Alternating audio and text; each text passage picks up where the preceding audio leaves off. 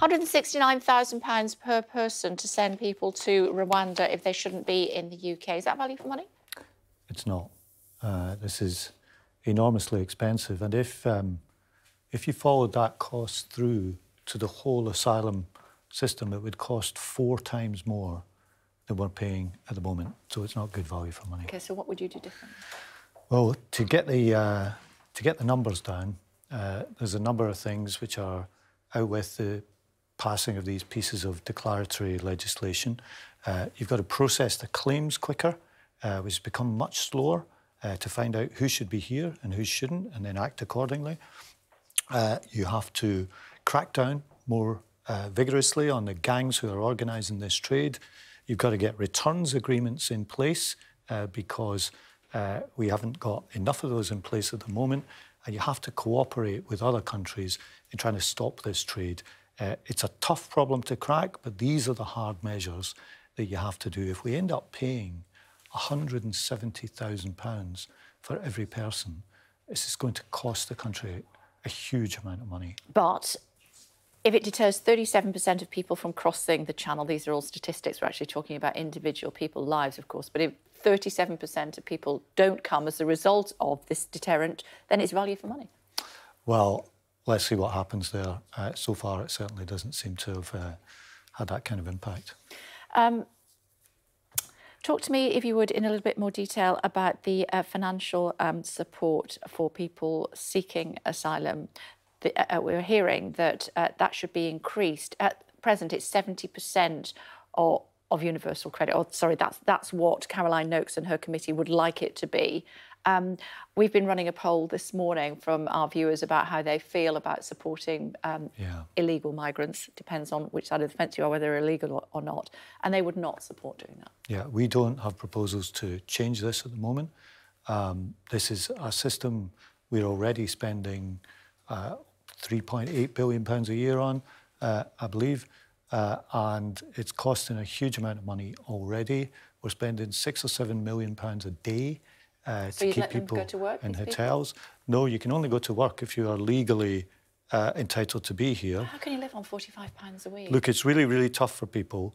And what you've got to do is speed up the processing of the claim. And if you're then judged to be legally entitled to be in the country, then the situation is you can work. But we don't have a proposal to let people work before their status is clarified. £45 a week, how do people... It's really, really tough, but this is an expensive system, and I'm afraid I can't sit here at the moment and say that we are committed to spending more than that on it.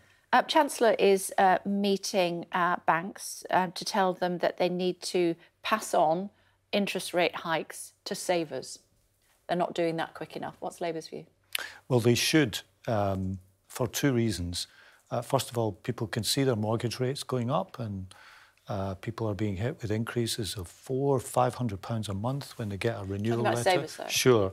And at the same time as those mortgage rates are going up, your savings rate available in an instant access account, what people would regard as a normal savings account, can be as low as 1%, despite interest rates going up 13 times over the past 2 years. So banks have got to do more to pass those on, but it's also an anti-inflationary measure because let's stay with that. What would you do? How would you make them do that? Because banks are always the bogeymen, aren't they? Sure, but the regulator's got to put more pressure on them to do this. We announced a package on mortgage relief last week. We said the regulator really had to make that happen. The regulator's got to put more pressure on the banks to pass. What would that look like? Well, they can tell them to do it. They can make them do it, perhaps in the extreme. Well, the regulator regulates them. But what would Labour like to see happen? I mean, we'd like to see these Shadow Chief Secretary of the Treasury. What if you were in charge? What would you be saying to the banks? You'd call them and you'd say, "Guys, come on, you need to do this." Absolutely, absolutely. What stick would you use? These rates have got to be passed on. You'd see if the regulator can force them to do it. It's quite difficult to force, banks to do a particular thing, but anyone can see the disparity between getting hit with a 6% rate on your mortgage and being offered 1% on your savings. Yeah, but I press you again on what can actually be done. When the banks needed the support of the British government, came cap in hand, they were in a lot of trouble. They were given billions of pounds. Well, you know, that going back to that was really about bailing out the British people as well from a bank collapse. And if we hadn't done that, the cash machines would have stopped working. You'd have had social chaos. So that was a measure to protect the public from a bank collapse as well. Right now, we want to see the banks responding to higher interest rates in two ways. One, show some understanding to your borrowers, and we talked about that with mortgage rates. And secondly, make sure that your savers benefit from this, because that's partly an anti-inflationary measure too. The whole point of raising interest rates is supposed to be that people do different things with their money, and one of those should be to save more. And if you increase the rates you're offering for savers, that should help with that aim. Does the Governor of the Bank of England enjoy your full support? Yes. And so he's right to increase interest rates in the way that he has? We've given the Bank of England a job, and it's really important that they be allowed to do that job. And I see this debate around politics at the moment of blame the bank.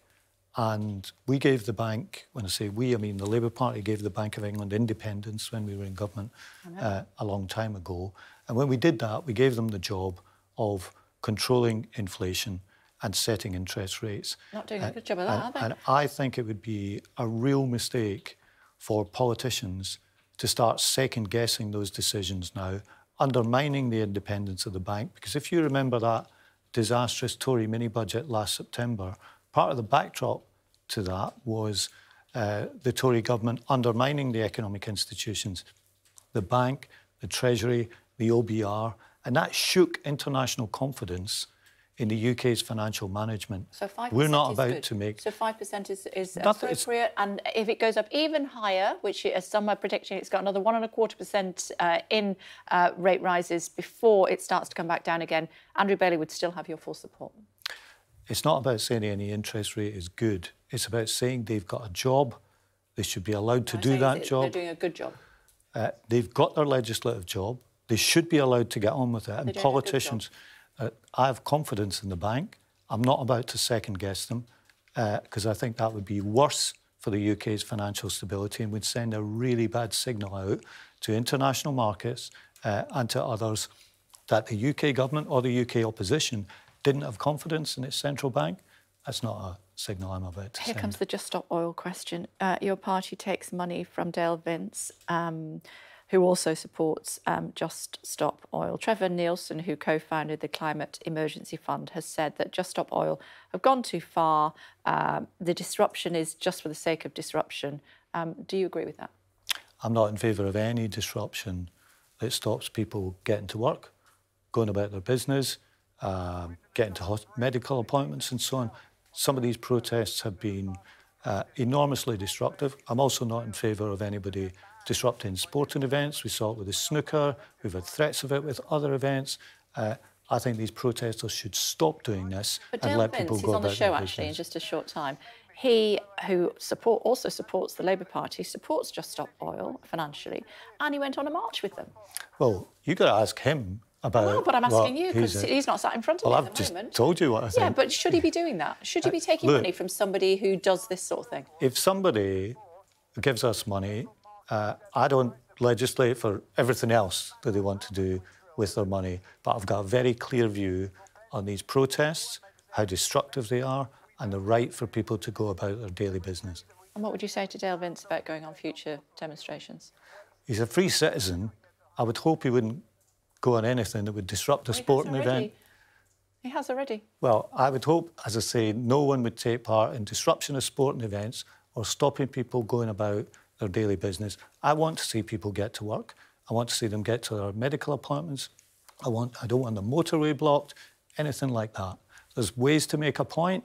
These are not the best ways to make a point. So just stop it, Mr Vince. It's not a good idea. It's not about Mr Vince. Well, it is, because he's one of those that demonstrated. It's about letting people go about their daily business. That's what I want to see. I think I've been quite clear. You haven't. That's why I keep pressing you on it. Should he continue to do this? It's a matter for him who he funds, but these protests No, he's on the protest march. He went. I mean, he slowed down. A protest march is one thing, but stopping people going about their business is another. So don't do it, is what you're saying? I don't want any of them to do it. There you go. you were clear eventually. Pat McFadden, it's always a pleasure. Thank you very much indeed.